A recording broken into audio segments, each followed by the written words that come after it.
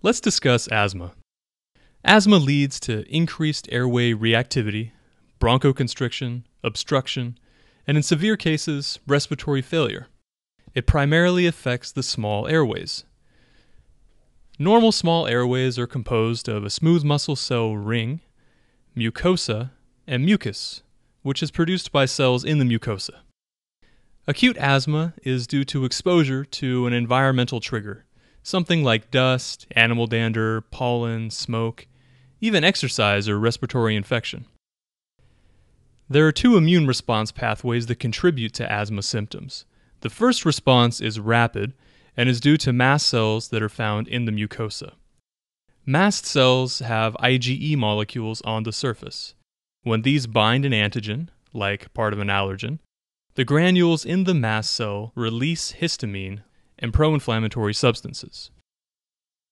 There is also a second delayed immune response. Helper T cells also bind the allergen and release pro-inflammatory cytokines that stimulate B cells to release more IgE and recruit both neutrophils and eosinophils to the mucosa. As these cells arrive, the mucosa becomes inflamed and further enlarged, which causes both increased airway reactivity and worsened obstruction.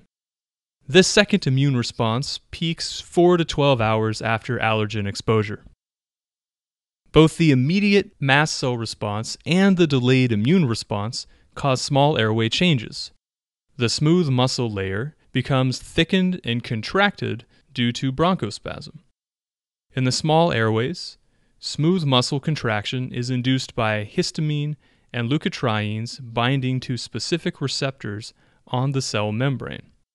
When bound, a series of intracellular events occur, ultimately increasing calcium, which promotes contraction, or bronchospasm.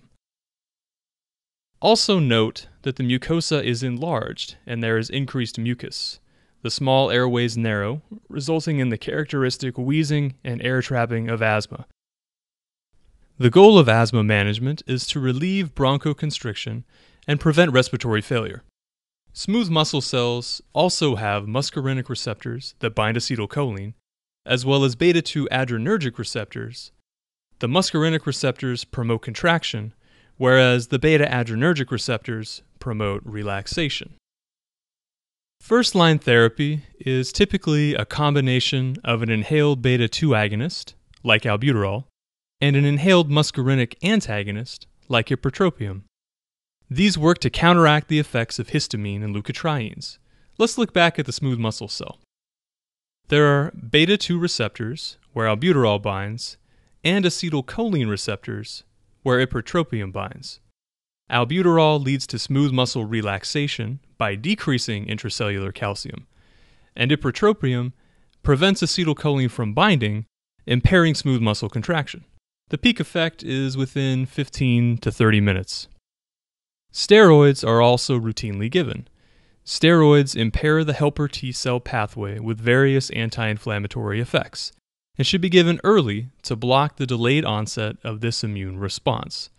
If unchecked, mucosal inflammation can create a vicious cycle where the mucosa becomes hypersensitized and repeated allergen exposure can result in severe asthma symptoms and potentially respiratory failure.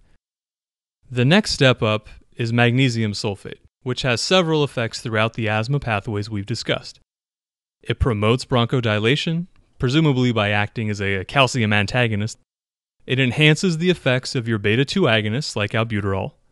It impairs acetylcholine release, and it decreases histamine release. Finally, we have terbutaline. Terbutaline, like albuterol, is a selective beta-2 agonist, so it works on the same receptor. It has a worse side effect profile than albuterol, but can be a benefit because it is given IV, making it easier to achieve a therapeutic effect in the small airways. Untreated severe asthma leads to respiratory failure, and respiratory support should always be paired with medications. First line is oxygen. If patients are still in distress despite oxygen and medications, consider positive pressure ventilation or even intubation.